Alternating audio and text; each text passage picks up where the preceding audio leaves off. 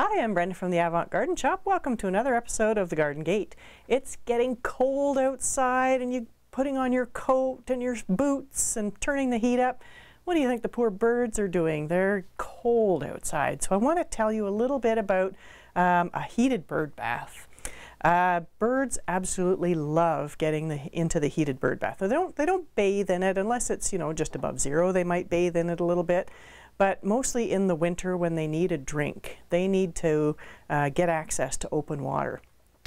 They might go into a little pond or a stream if it's still open to get a little bit of a drink, but if you can provide water in your backyard, these are awesome.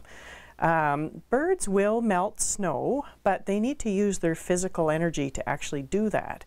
So if they're just barely surviving and it's -30 out there, the birds need easy access to water because they need water, food, and shelter. That's kind of the three main things that they need. And a heated bird bath is a great way to go.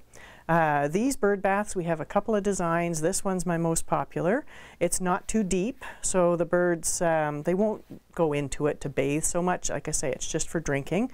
It has a little edge on the edge here so they can clip their little claws onto it and then just sit here and get a little drink from it. It has a thermostat in it, so if it's below freezing, it'll just keep the water from freezing, so it'll keep it above freezing.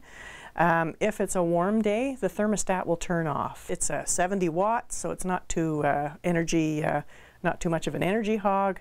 Just a great little bird bath for your birds. They'll love it.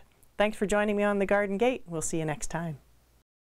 The Garden Gate is brought to you by the Avant Garden Shop, your destination for garden accessories and backyard birding supplies. Sherbrooke Street, downtown Peterborough.